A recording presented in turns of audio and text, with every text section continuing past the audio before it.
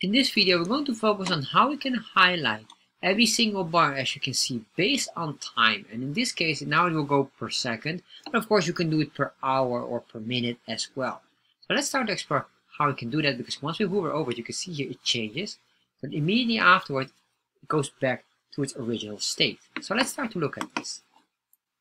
So let's start to look how to highlight the specific bar based on hour in Chartjs, or more specifically in our case, based on the minute. So first of all, what I want to do is I want to get the default code. So we go to chartjs3.com, getting started, this specific link here, which you can also find in the description box. Once you're here, scroll down and copy this entire chunk of code. And if you want to understand what this code does, I highly recommend you to watch this video here.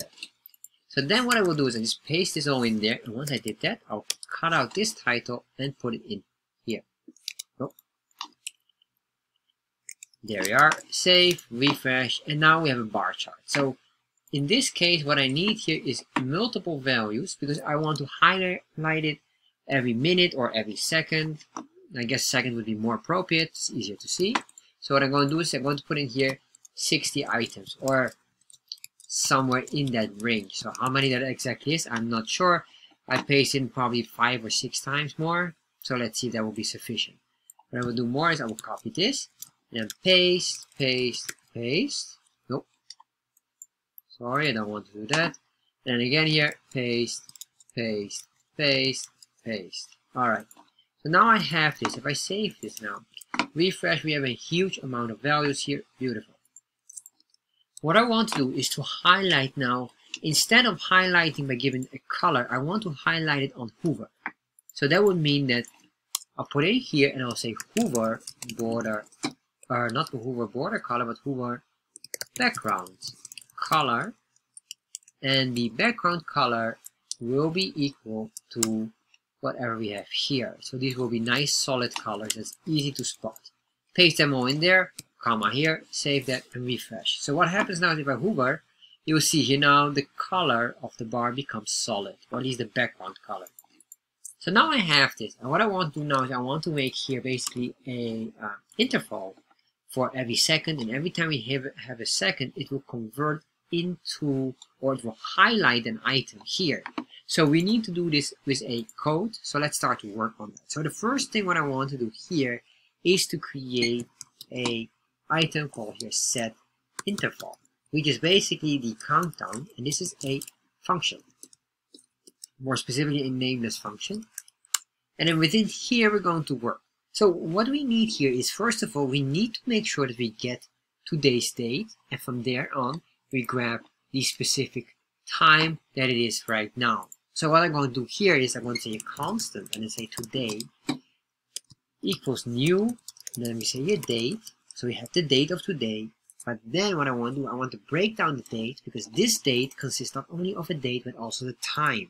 So what I want to do now is make a constant and just say a seconds, and I want to extract from this date, which is today, so we say do today dot, and then we say here, get seconds. So once we do this, we should have now the specific seconds here. If I do a console log, we have here the seconds. If I save this, of course this will not work immediately, and the reason why is we don't have, apparently it does work, but what I want to do here is to do it every single second, because right now apparently based on the frames or something like that, it just keeps on going, or I guess the milliseconds. You can see here every time approximately 250 times being repeated. Anyway, doesn't matter. I want to reduce that because it's too much and it will be too heavy for our website. So what I want to do here eventually is to say here comma, we have an interval of every 1000 milliseconds, which will be equal to 1 second. So 1000 milliseconds is equal to 1 second. So we'll refresh here now, and let's see, did I save this properly? Let's see, let's save that. Let me just check. Alright, open it up. There we are. You can see here, due to the loading of it was too heavy, the console log was struggling to refresh properly. But now we get every specific second. So we can now highlight the bar based on that. So that's what I want to do now. So let's start to look at this. So what I'm going to do here now is, well, we can do here, we have the console log of the time. But what I want to do here is I want to use a specific command from Chartjs, which is set active element. So we're going to say my chart dot.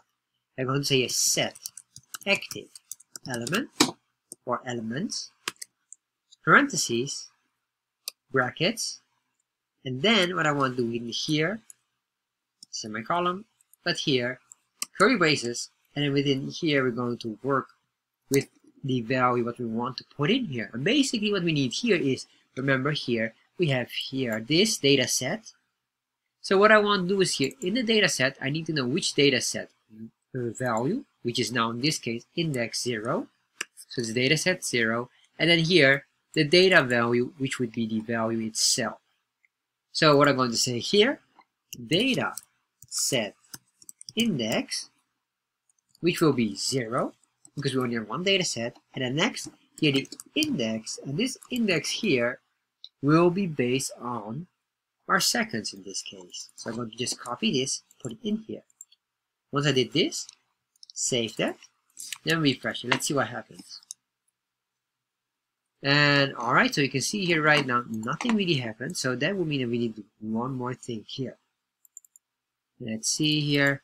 Let's see if I do this one. Probably I need to update the chart. So I say my chart dot update. Save this, and then refresh. And let's see now if this works accordingly. Alright, so now we have this, and every time we update, you can see here very carefully, it moves. There we are. But if you hover over something, of course, this will overrule basically the item, at least for a few seconds.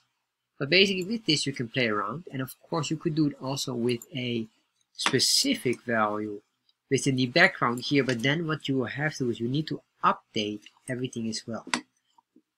And not specifically update, but also the color code. Because if you update that or change this color here, it will impact on the array. So you need to have this original array somewhere saved, then to update that, so you avoid any issues. But this is basically how you can do it. Let me double check. Where is it now? There we are. Alright, so we did it with seconds, but maybe you might say, well, seconds is easy. That is true. What about if we have minutes or hours? That was the case. So if I will do this here, I'll just copy this, enter, and then we're going to say minutes, and here we get minutes. And if you want for the hours, same situation here. Put in here hours. And we get here hours as well. So if I save that, we can say here minutes. There we are. Let's get the hours. And save that. So if I save that and refresh, we have now the values being shown 3 at a time. So these are the seconds, and then you have here the minutes, and then here 22, which is 10 p.m. All right. So now what I want to do then is, how do we solve this now for that one? Well, basically we could do here, copy this, put it here, save this, refresh, do it here. There we are. So you can see here now, we have here 29, which will match here with this specific one here. And eventually later on, once we surpass that specific time, but we see here now, is 18 seconds, so it will take a while, it will eventually jump to the other one. But it will be step by step, and that's basically how you can play around with it. Of course, we might need to eventually refactor this a little bit more to avoid these infinite calculations, because this can become heavy in the long run. So you have to consider that one. What we could do here, just simple, is for example this.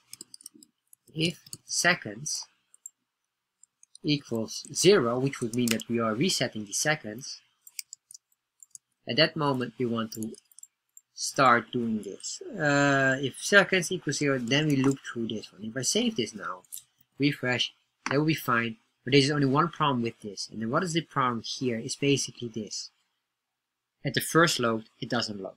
So of course, there might be, we might make a separate set interval for that, just only once to load that one. I won't go too deep in that. If you understand how to do this, you probably are able to figure out how to do the other one as well. And that's basically it.